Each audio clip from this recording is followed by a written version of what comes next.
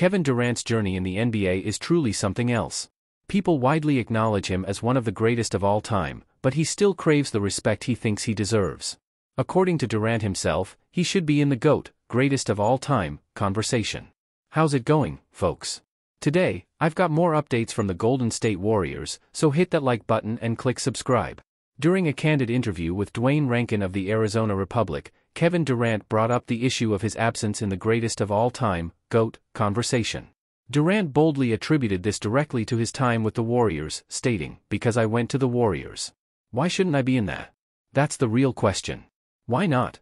What haven't I achieved?" This impactful statement highlights the complexity of Durant's narrative, revealing how his decision to join the Warriors continues to influence the perception of his basketball legacy, sparking questions about deserved recognition and the criteria underlying the categorization of players as the greatest of all time. Durant's statement not only reflects a quest for respect but also prompts reflection on how career choices can shape the public perception of an athlete.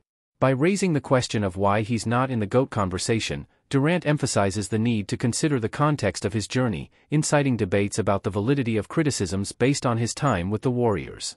This controversy underscores the intersection between Durant's individual career and team dynamics, offering an intriguing insight into how the history of basketball is shaped not only by individual achievements but also by strategic decisions that mold these accomplishments. Now, let's take a look at Durant's stacked resume. He's got 2 NBA championships, 2 Finals MVP awards, an NBA MVP, 13 All-Star selections, 2 All-Star MVPs, 6 All-NBA First-Team nods, Rookie of the Year, and 4-time NBA scoring champion.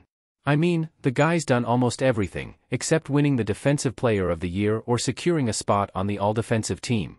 But even with all these accolades, Durant's still not getting the respect he deserves, mostly thanks to his time with the Warriors. It's not just Durant, even Steph Curry catches flack for those super team years.